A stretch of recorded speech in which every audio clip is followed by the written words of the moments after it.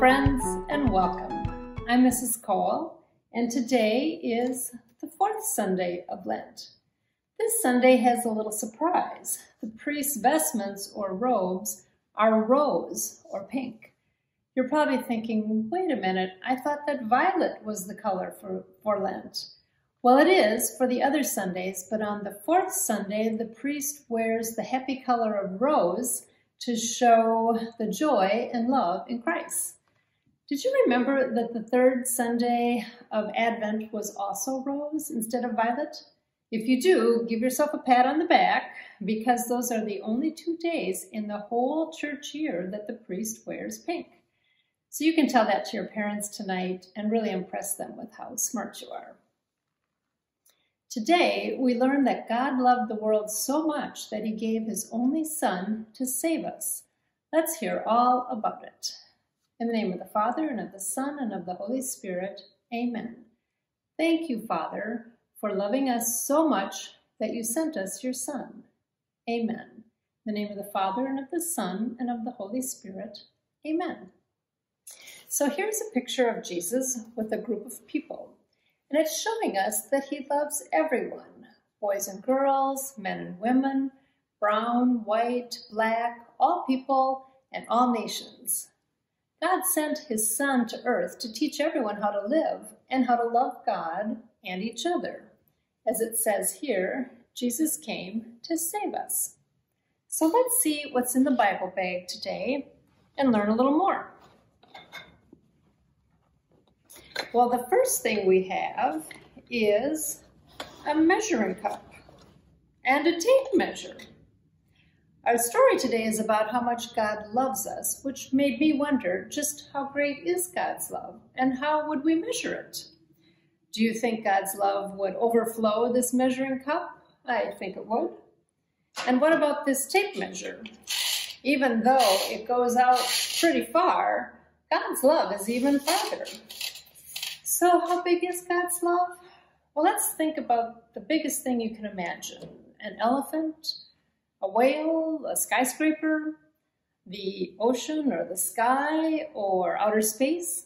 God's love for us, for every single person, is bigger than any of those things and bigger than anything we can imagine. It's so big that God never gives up on us or stops loving us no matter what we do. He will always forgive us.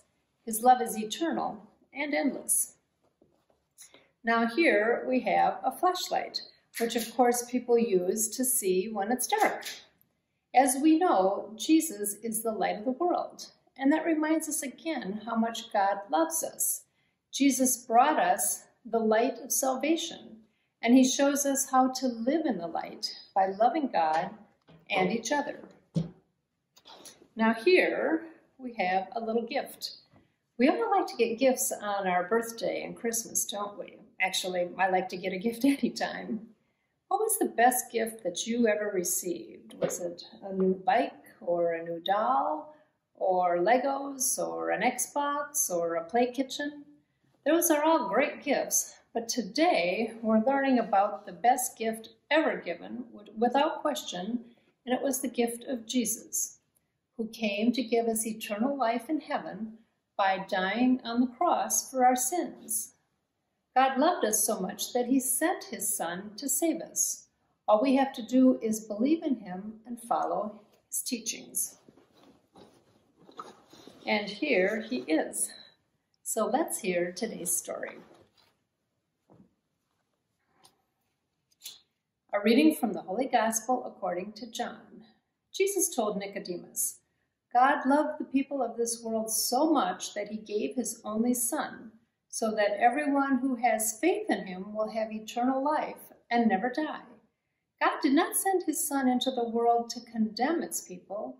He sent him to save them. This is the good news of the Lord. So that's our Bible story for today, where we learn that God loved us so much that he sent his Son to save us. This week, how can you show your love for God and for each other? Do you remember how we've talked about getting closer to God during Lent by prayer, doing good deeds, and making sacrifices or giving things up? There's about 2 weeks of Lent left, so this week, could you say some extra prayers? Can you be a light for your family by doing some extra good deeds?